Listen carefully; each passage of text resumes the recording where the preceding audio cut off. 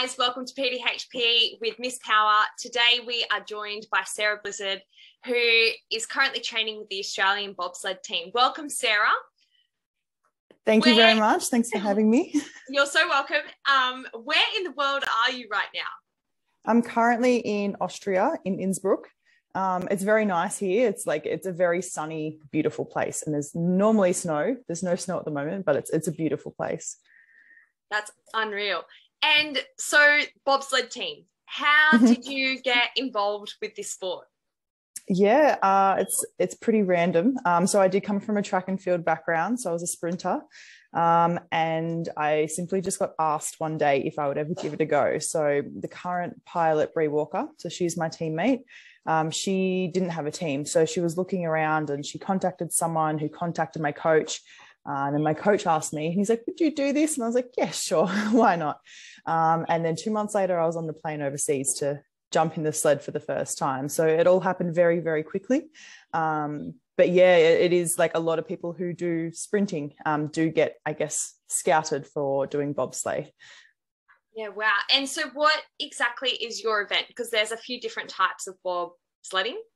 Yep. Yeah. So there's 3 different types. So mine is the 2-person sled. So I have my pilot in the front. She's the one that's steering, and I'm in the back. So I'm called the brakeman or the brake woman.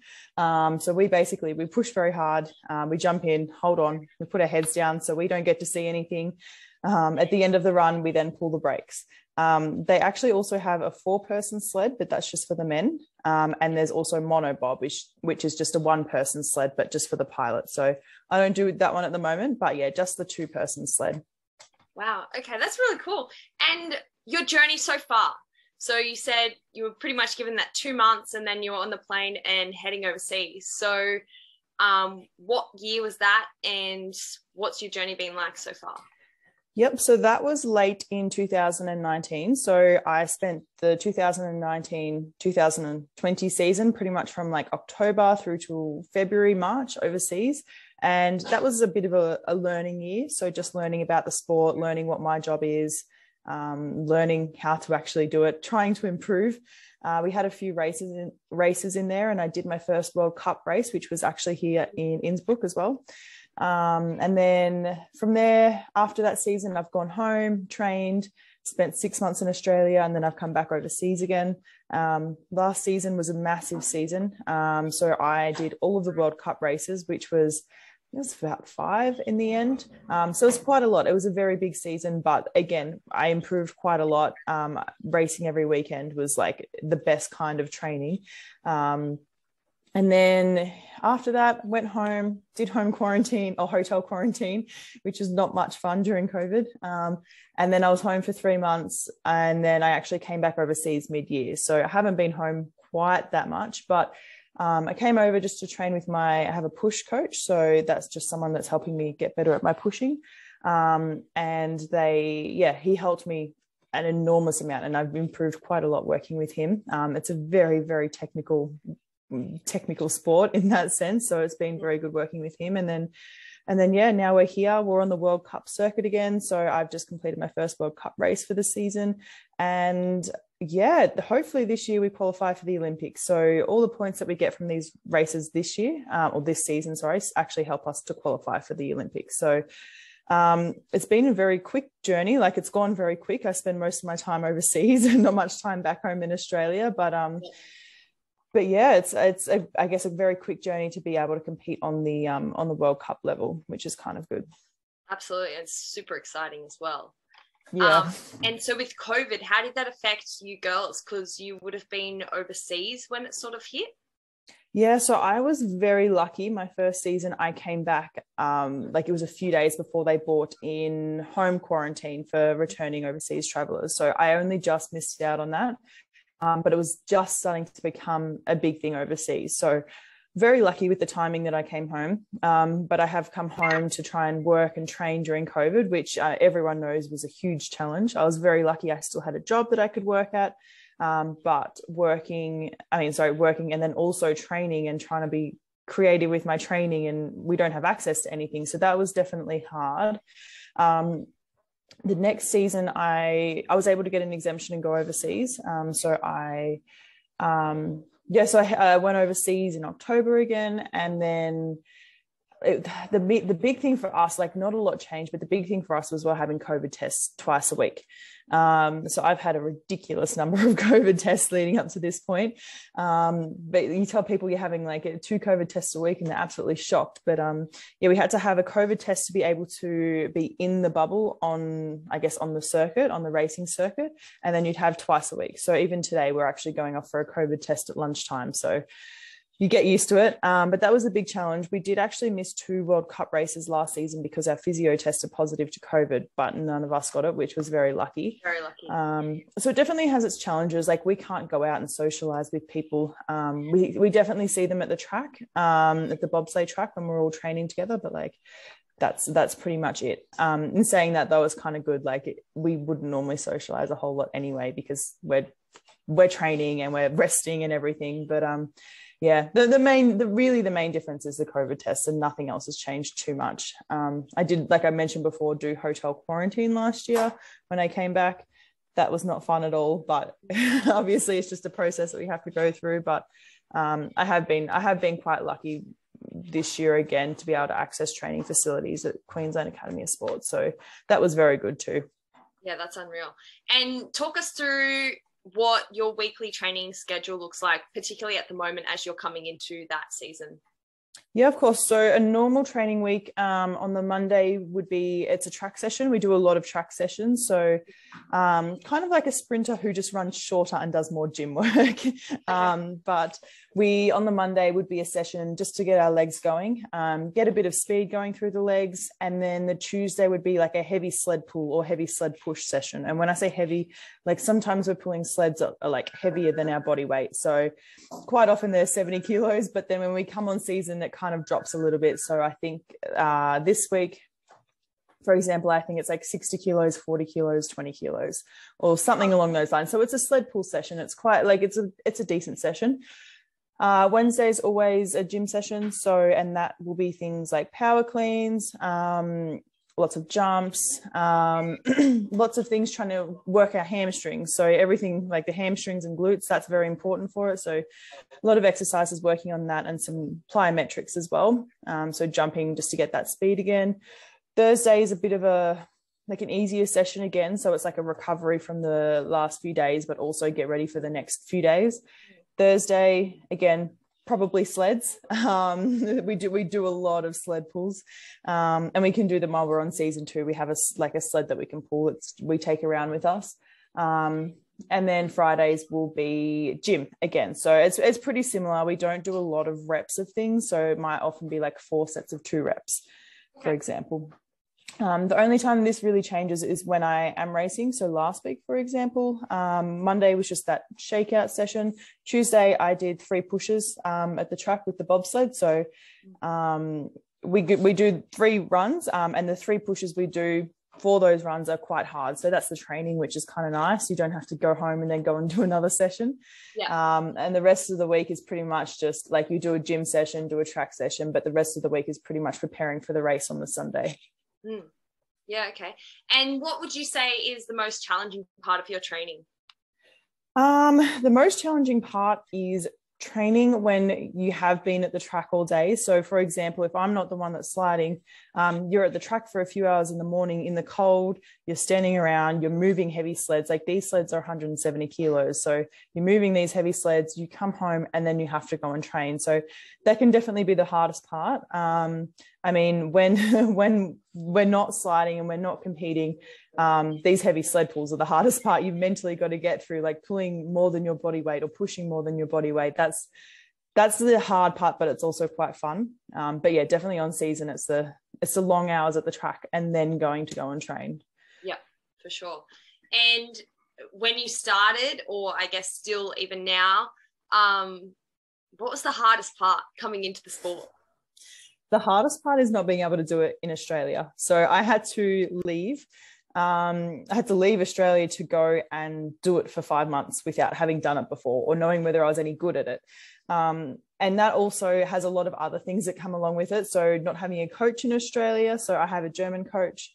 that helps me with my pushing. So I send him videos when I'm in Australia, it's great. Technology is great. But it definitely, like when they're there in person, it's so much better. But yeah, like I literally just had to go, like my first run, I was like, oh, I better like this because I can't go home now. I spent a lot of money to come here. And that's the other thing too, is we don't get any funding for this. Like as a brakeman, I'm pretty much paying my way to be here.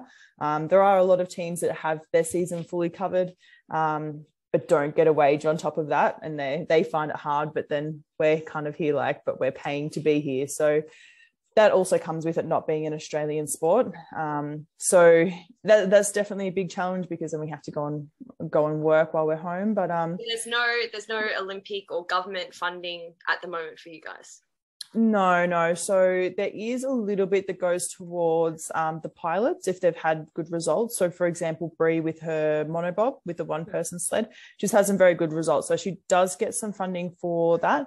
And that pays for a lot of like team costs. So we have to buy the sled, which is extremely expensive. It's like a house deposit or a very nice car. But so she's got to buy the sled. Like we've got a transporter that we put both sleds in, and we drive everywhere in. The runners that go on the sled, the parts that go on the ice, they're also quite expensive. Equipment, all of that kind of stuff. So there is a lot of things that she does have to pay for as well.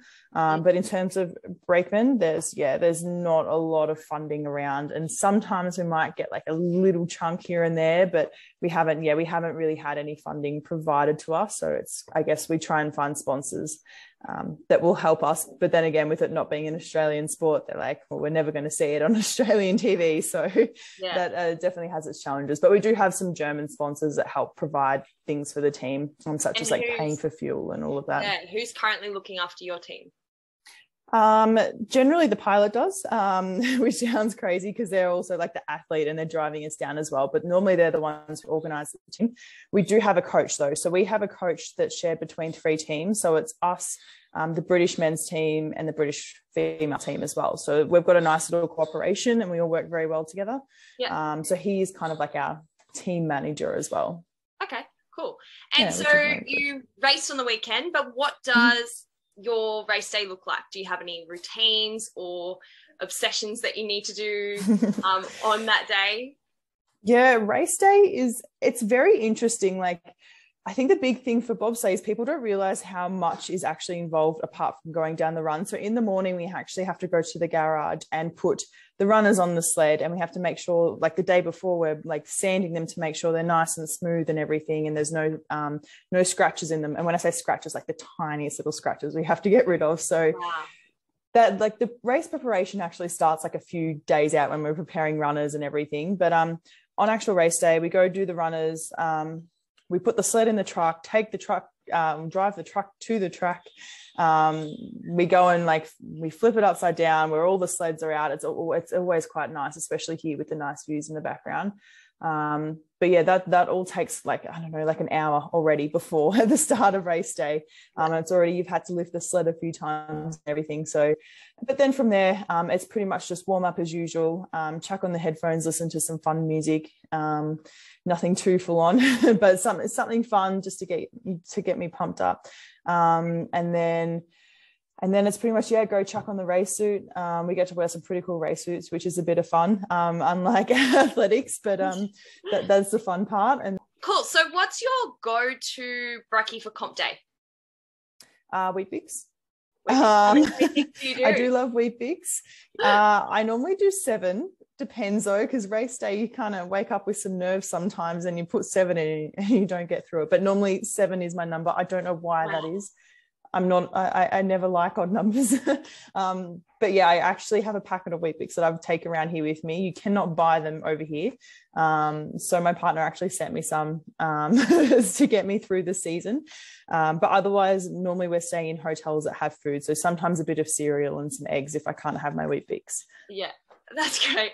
And so you're all together, close quarters, life on the road, training pretty much every day together. How do you guys balance your lives out? Like, Do you ever get on each other's nerves? What do you do? We actually work very well. Unlike some other teams, I know that there's different personalities that can clash, but we're all quite similar. We're very good at realizing when we need our own space. So we kind of just go and find our own space. Sometimes we have our own rooms. A lot of the time we do share because it's very expensive to have your own room. So it's very easy to just go and I don't know, even sit in the hallway and call parents or something like that. And it is very easy to do. And we're all, I don't know, we just work very well together. We're quite lucky. But yeah, it's been very smooth sailing in terms of team dynamics, because I do know there are other teams that just don't get along all the time. Unfortunately, really you spend so long on the road together, but even today, for example, one teammate's going off to go and train. Another one has a few jobs they've got to do. And I'm talking to you at the moment. So we're all kind of separated on a rest day. But yeah, I mean, when it comes down to it, we work very hard together and we all want the same thing. So it's very easy. Yeah, that's true. And what's been the best part of starting this sport? It's a new challenge for sure. It didn't come easy to me. I've improved so much over the last few years because of the help that I've had. And it's definitely been a challenge. And the good thing is with training, it's the way it's different to training for sprinting is that I guess most sessions you're giving it everything. Obviously you do that in track and field as well, but it's just a different way of you have to push these heavy sleds. So you have to give it everything for every rep. It's very challenging, and you're always trying to max things out, do max box jumps or max cleans and go heavy on everything. So that's definitely a fun part of it. But yeah, it's the challenge of trying to learn a new sport and kind of being at the back of the field and trying to work out push times up to be up there with everyone else. I do love that part. It's a lot of fun. Yeah. And do you have a favorite racetrack or place that you have stayed so far? St. Moritz in Switzerland. I stayed there for the first time last season. That is the nicest track to slide on. It's very different to all the other tracks because it's actually a natural track. So they remake it every year. Wow. And it's so smooth to slide on. It's the nicest track in terms of being a brakeman, because in the back you can get thrown around a little bit. You get bruises all over the place. I have some pretty nice bruises at the moment. And some runs can be very rough, but St. Moritz is very nice because it's a natural track and it's a beautiful place.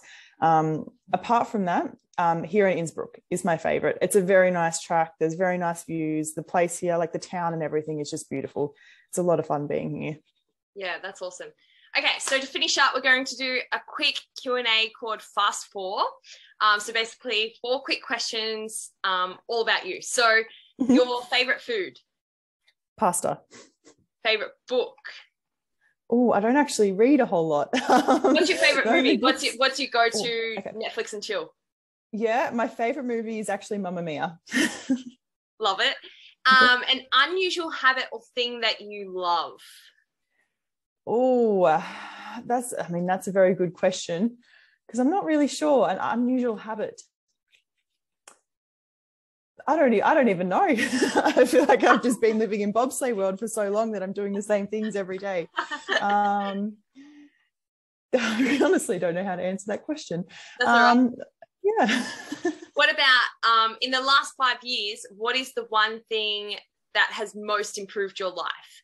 So it could be anything that's made your life better, easier.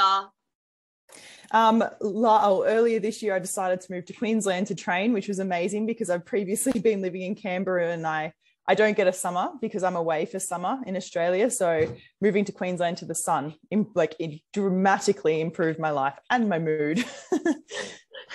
The warmer weather. Yeah, for sure. Works, we don't get any warm weather on season. That's so good. And when will we have you back in Australia?